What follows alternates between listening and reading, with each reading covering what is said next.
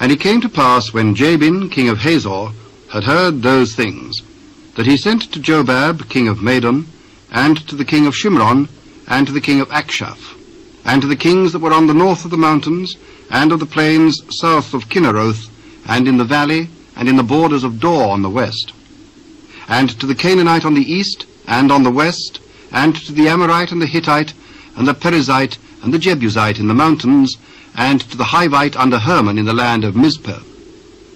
And they went out, they and all their hosts with them, much people, even as the sand that is upon the seashore in multitude, with horses and chariots very many.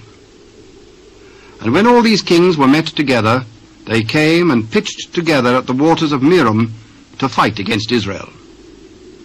And the Lord said unto Joshua, Be not afraid because of them, for tomorrow about this time will I deliver them up all slain before Israel.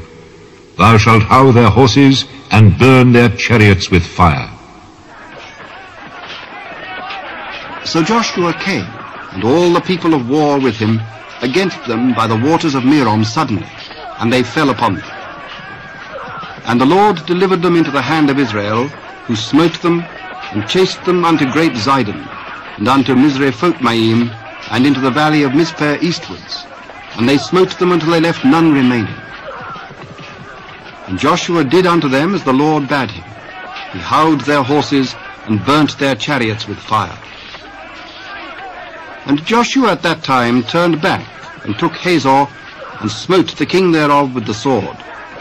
For Hazor before time was the head of all those kingdoms. And they smote all the souls that were therein with the edge of the sword, utterly destroying them.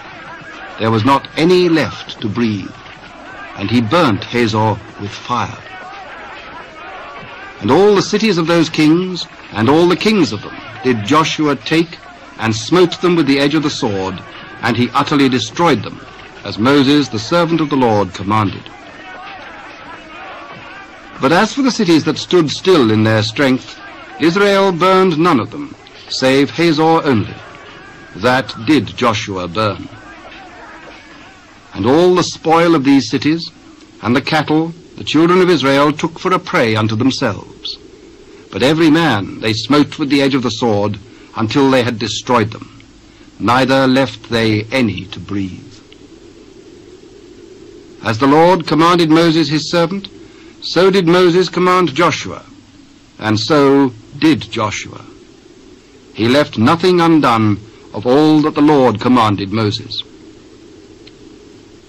So Joshua took all that land, the hills, and all the south country, and all the land of Goshen, and the valley, and the plain, and the mountain of Israel, and the valley of the same.